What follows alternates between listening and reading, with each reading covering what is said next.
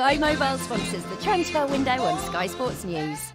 Let's start, Mark, with the goings-on at Wolves. A player on strike. What's going on? Yeah, very unusual situation. You don't see it all that often, but this is really the last chance saloon for Matheus Nunes to try and force this move to Manchester City through.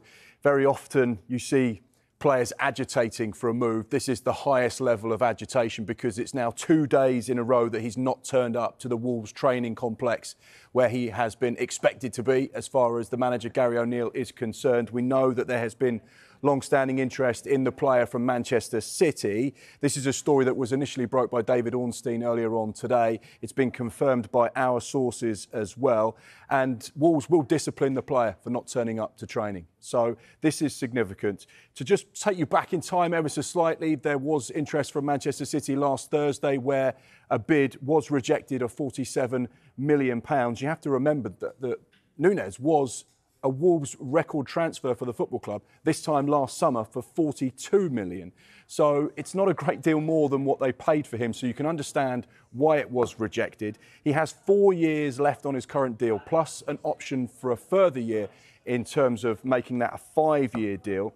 Our understanding is that Wolves would only sell him for a minimum of £60 million. But of course, really, as far as they're concerned, he's not for sale. But we are expecting Manchester City to come back to the table, now that his head's been turned, now that he's not turned up to training, to try and potentially get a deal agreed. But this is really significant developments tonight. Darren, what do you make of a player going on strike? I mean, I don't think it's the greatest thing to do, in all honesty. We've spoken about Manchester City comes call in, like, you want to get there. As a player, you want to get there. But at the moment, they've not agreed a deal. They've not agreed the fee. So to not turn up to training, I've been in around situations at football clubs when, you know, players can be disruptive in training, but to not turn up, I've never been involved in that situation. The issue arises if Man City doesn't meet the fee, how you can get him back involved in the squad, integrate him, and how the supporters can get back on side. This is a football club that paid an awful lot of money for him last year. They're paying him a lot of money, by all accounts.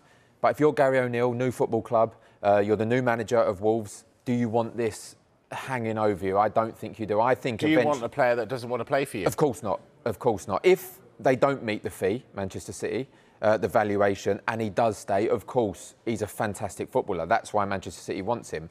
That's why Pep Guardiola wants him. So you'd want to be able to get him back involved in the squad. But I think from now till Friday, we're probably going to see some movement on this. And if it's me, the valuation is, what, 60? They're offering, what, 47 around?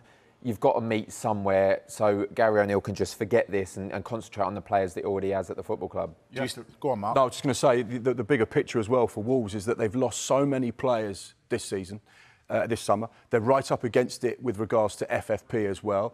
There is an understanding from sources close to the football club that have told us that they are not under pressure any longer to sell players and generate money to try and balance the FFP commitments. So therefore, this would probably be seen as a piece of business that's unwanted because it's such a key player and they've already done the bulk of their selling already. So it comes at the wrong time because not only are they potentially going to sell the player, they've got to try and replace him, and that's the most difficult thing with the window closing. You're in a difficult situation if you are Gary O'Neill, because you're probably battling with the powers that be at the football club, potentially saying, look, we don't want a player that doesn't want to be here, but they're saying, well, there's a valuation that needs to be met. If it doesn't, but then you're thinking as a manager, well, if you're my player, I want you to stay at the football club. I want you to be part of it. You're talented.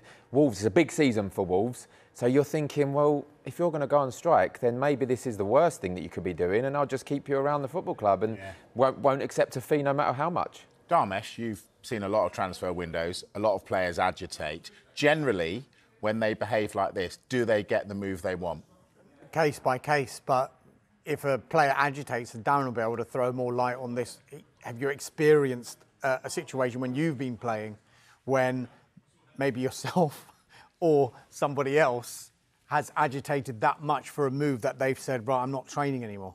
Never not training. I myself, and I'm not proud of this, I was a bit disruptive at Crystal Palace. I think. What does that mean? What did you do? I was in pre-season, and look, I was one of the fitter players in terms of running, and I was losing to the manager in the races, so I wasn't giving it 100%. More so, I wanted to stay at the football club first and foremost, and there wasn't a contract on the table. QPR, there was a contract on the table, so this situation arose, and you know, I felt for my family and for my future that I need to get this contract. Crystal Palace were in a bad way financially, so I was a little bit disruptive I just wasn't giving it 100%. And like I said, not proud of that. I didn't end up getting a move. I ended up getting a new contract at Crystal Palace. George Burley came in. That was difficult for me because George Burley gave me my chance in football at Ipswich. So it was not solely because of me, but it was clever from the football club because then I wasn't disrupted anymore, so I ended up signing a contract. But I've been around players where, you know, certain things have been said in the papers. I was at a football club once. Certain things have been said in the papers. The manager got hold of them, came onto a bus who was about to go to a away game, threw the papers at the player and said, "Get off my bus." And eventually, this player did get his move. So Dharmesh is right. It's case by case in terms of whether this gets done. When I was a player, most of the time it did happen, just not when I was disruptive. You weren't disruptive enough. Exactly. So that said then, do you think Matheus Nunes will be a Wolves or Manchester City player on September the 2nd? I think this is in the power of Manchester City, I believe, because they know he's been disrupted. We've seen this before. They've disrupted players and then just walked away from the deal. So I think they need to come up with a fee and a solution with Wolves. I don't think the player going on a strike will have any relevance whatsoever because the player is getting paid by Wolves Football Club. I'm sure there'll be some financial disciplinary as well if he doesn't turn up any longer. But Manchester City, I think, will come up with a fee. He's a perfect fit for Manchester City, let's be honest. He's a talented football player. Kevin De Bruyne being out till the new year, I think he'll end up at Manchester City. I wonder if Wolves have set a private deadline as well. There's only 4 days of this window to go. If they lose one of their key players, they don't want it happening at 10 o'clock on September the 1st because they're going to have no time to bring in a replacement. So, but is he still a key player if he doesn't get the move? Because we could see a situation where, OK, he's on strike now. You want to integrate him back into the football team, but he's, 24, 25, so he's still young. He could sulk for a long, long time if this doesn't get done. He could. I'm saying that this season has shown that he is a key player. I know he got sent off in the second game. He didn't play in their first win of the season over the weekend, but he was fantastic against Manchester United. He started both of their opening 2 games. So Gary O'Neill is obviously counting on him, sees him as a key player. From the outside, you could say that.